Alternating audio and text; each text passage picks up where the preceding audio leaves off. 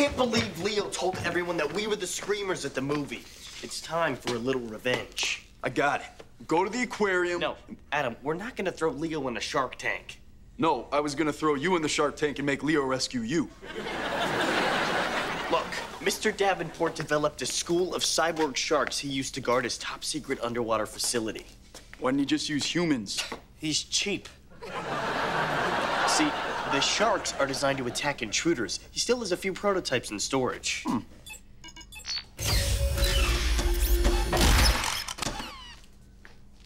Whoa, he looks vicious. I'm gonna name him Carl.